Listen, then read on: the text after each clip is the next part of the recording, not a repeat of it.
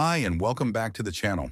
Today I'm testing how my blood sugar reacts after eating 100 grams of rye bread.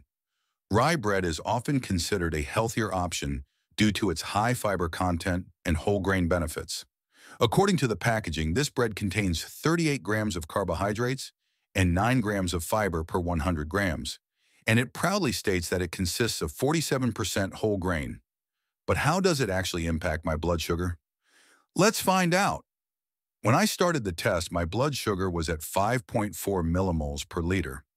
After 1 hour, it had risen moderately to 6.2 millimoles per liter. There was a slight dip afterward, but then my blood sugar gradually increased again, reaching a peak of 6.5 millimoles per liter at the 2-hour mark.